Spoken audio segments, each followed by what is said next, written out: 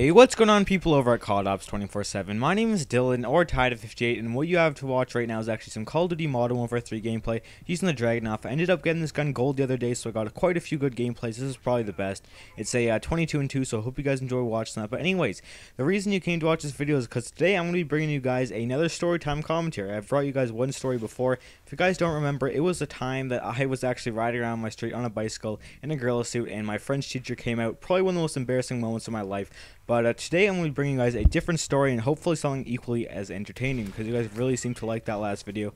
So today I'm going to be bringing you another story. This one's going to be the time that I had to ride home with a stranger in a rapist van. And it's actually a really interesting story. I think you guys are going to enjoy it quite a bit. So yeah, let's jump right into this. So what had happened was it was the day of Christmas and I really wanted the game Skyrim. So of course, usually I get the things that I want for Christmas. My parents are really generous when it comes to that stuff. So I went downstairs and we're all unwrapping our gifts. And I ended up getting the game Skyrim, which I was really excited about. I really wanted that game, and it's probably a really good game, probably one of my favorites, I would have to say, and I really like that game. So anyways, what had happened was I was playing it for probably about a week, not a week straight. I'm not that much of a gamer, but it was probably a week later after I got it. I was playing it when all of a sudden my PS3 just randomly shut off.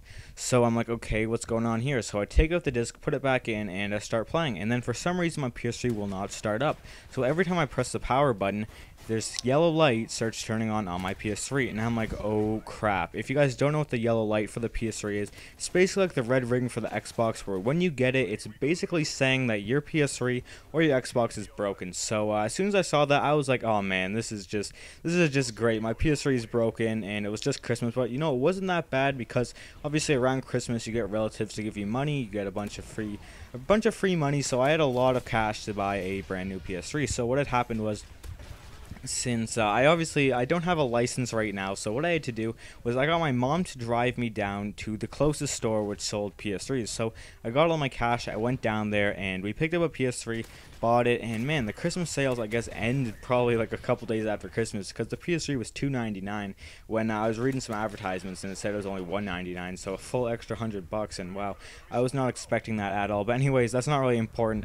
What happened was I got the PS3, and then I went back in my car with my mom. We were driving back, and probably when we were at the busiest street in our entire city, the car just starts shutting down, and we're like, what the heck's happening? So we're stuck in the middle of a four-way intersection, basically, and our car cannot turn on for some reason. We keep trying to turn it on, and it just does not work. So my mom orders me to go out, try and find some people, like some booster cables, probably trying to kickstart our car. So we find someone, and it doesn't work for some reason.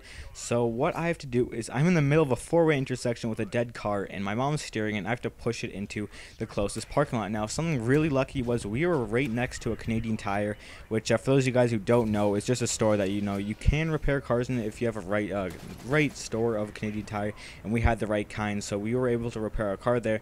But they were closed for the weekend, obviously, so that really sucked, and it didn't really help because there was a lot of snow on the road, so it was really hard to push the car there. But anyways, we pushed it there, and like I said, the store was closed, so we really weren't able to repair the car that day. So what we had to do is we had to try and find some people with cell phones to let them call, because I didn't have a cell phone back then. I actually just got my very first cell phone a couple of weeks ago. No, more like a couple months ago, actually. Sorry. But yeah, so we didn't have any back then. We were trying to find some people with cell phones. We got one person to give us their cell phone. We called my brother and my dad because they both have their full licenses, and none of them were able to pick us up, actually, which really sucks. So we're just all standing there in the parking lot, my mom and I. I'm holding this giant PS3 box. Sorry about that. And we're both really pissed off because we are pretty far from our house. It's pretty far from walking distance. And my mom bought a bunch of stuff as well when we were down there at the PS3 store. So we were stuck there and we basically couldn't do anything. So anyways, what has happened is after about, I would say more like 5 or 10 minutes actually, after standing there, we see this guy with this creepy mustache and these really dingy clothes. Really weird looking guy. He's possibly the biggest rapist looking guy that you can picture in your mind. Just picture a guy with a big mustache, dirty hair, not really looking too well, and yeah, he's probably the first guy I think of when I think of a rapist. So anyways, he comes up to us and he's like, hey, need a ride? And I'm just like, oh god, no, mom, please do not say yes.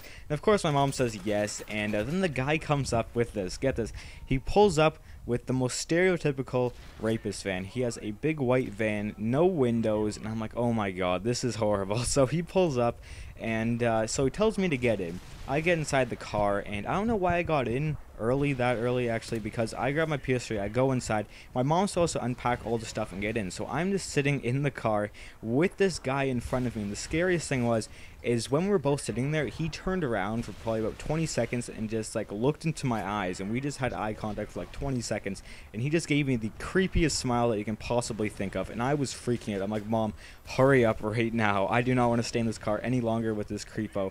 So anyways, my mom finally got the stuff. The guy drove us back there, and he gave me this really creepy smile as I was leaving.